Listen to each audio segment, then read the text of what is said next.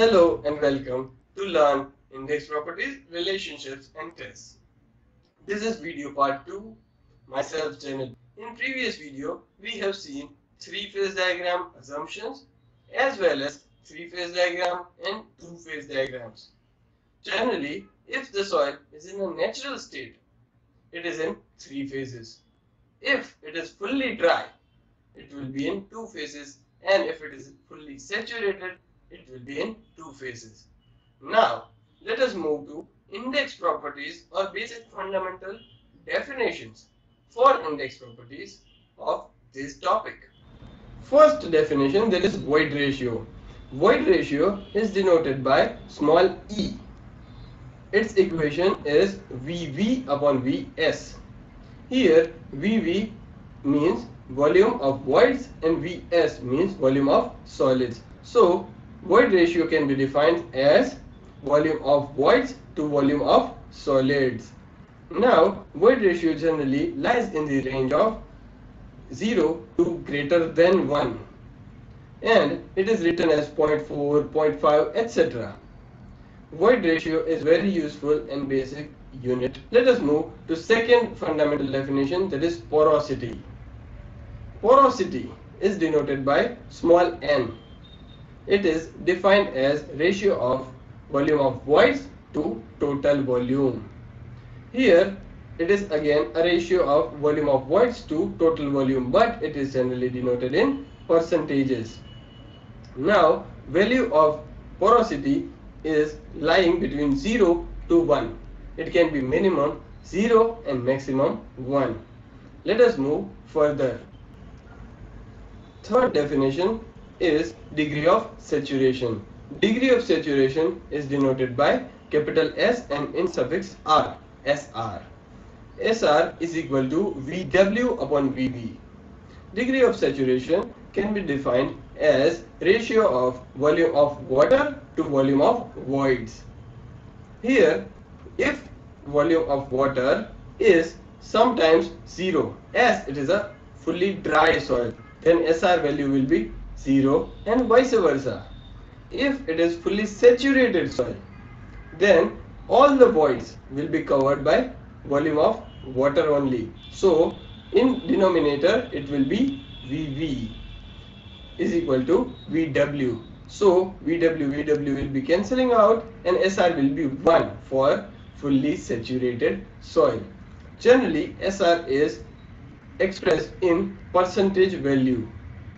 Let us move to fourth definition, that is air content.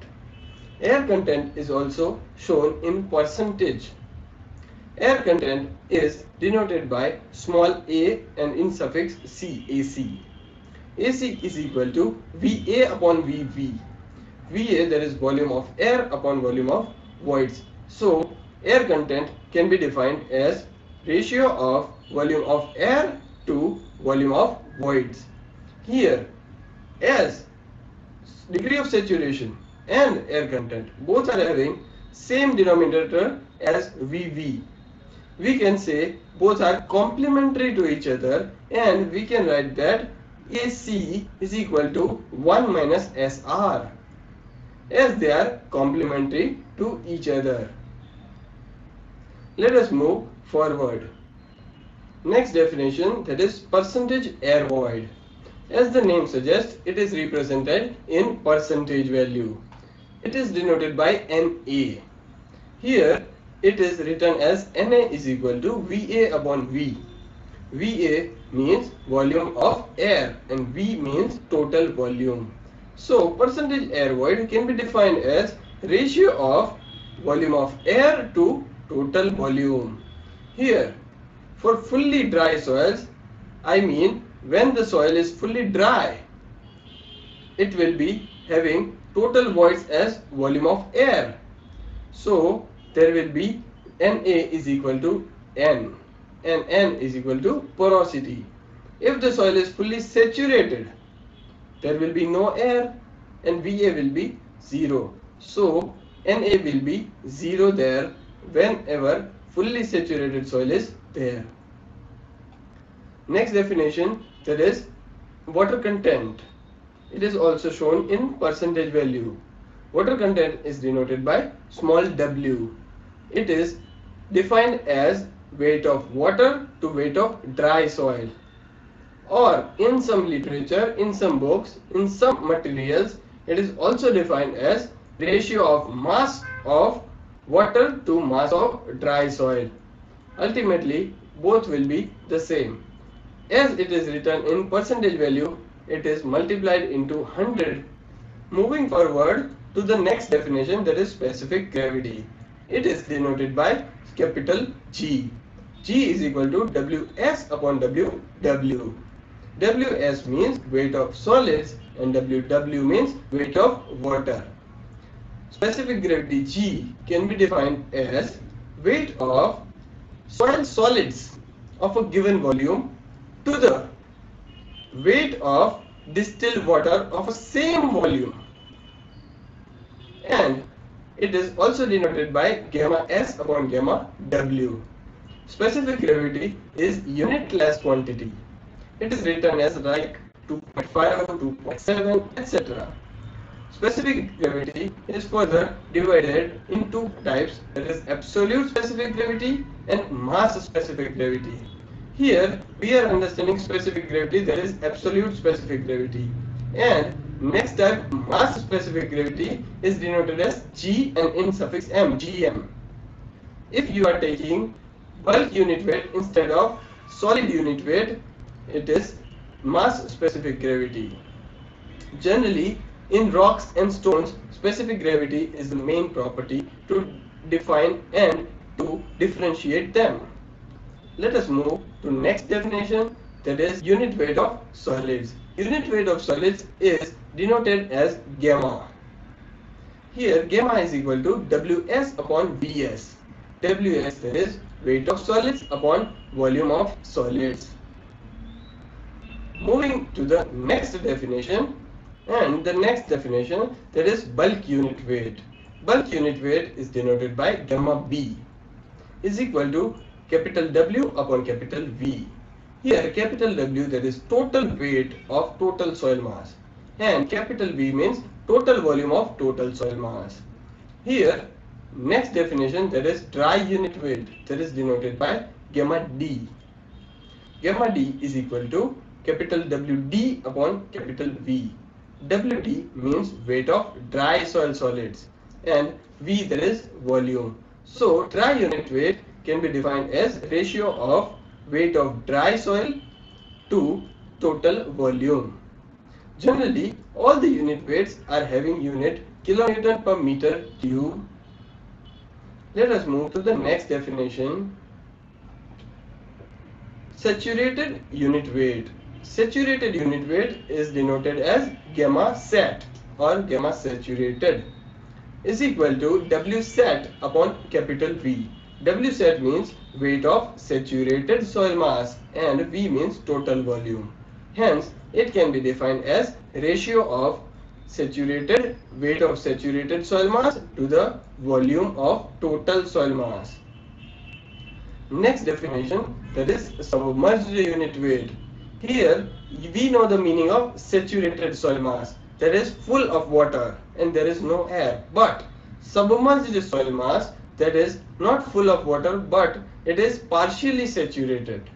So we can write submerged unit weight as gamma SUB submerged is equal to W sub upon capital V. W sub is equal to weight of submerged dry soil solids upon total volume. Here units of these unit weights are also kilonewton per meter cube. Submerged unit weight can further be written as gamma dash is equal to gamma saturated minus gamma W. So gamma submerged can be written as gamma dash also. And to find unit weight which is submerged, we can calculate this as by deducting unit weight of water from saturated unit weight.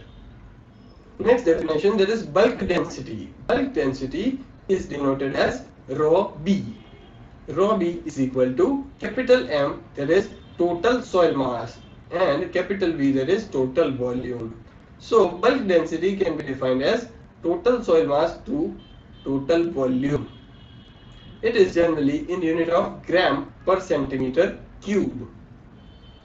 Next definition, that is density index. It is denoted by ID. ID, that is capital I and in suffix capital D, that is ID is equal to E max minus E upon E max minus E minimum. Here we know E. E is void ratio of the soil. Now what is E max and what is E minimum? If your soil is in loosest form, there will be so many voids. So maximum void ratio will be there. So we can write E max as void ratio in the loosest form of soil. And E minimum, there is minimum void ratio, it is in densest form of soil. So E max and E minimum are this, and E, that is natural void ratio of soil. So we got all the definitions. Same way ID can be written as raw max in common and raw D minus raw minimum in bracket upon raw D common and raw max minus raw minimum. Now let us understand units. Now unit weight of water is 1 gram per centimeter cube, and if we want to write it in kilonewton per meter cube, it is 9.81 kilonewton per meter cube. It is generally taken as 10, not 9.81.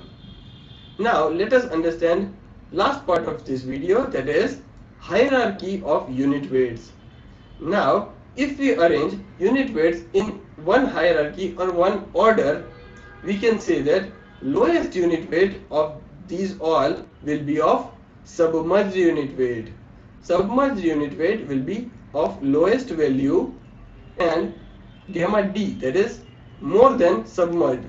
That means dry unit weight will be greater than submerged. Same way bulk unit weight will be greater than dry unit weight, and saturated unit weight will be greater than bulk unit weight. So highest order will be of gamma sat. Gamma sat, that is saturated unit weight. So we understood all the fundamental definitions and basics of this chapter. Now you must remember all of these formulas considered in this video, so that you can understand different relationships as well as numericals of this chapter. Here I will end my session. I hope you remember all the formulas. Thank you.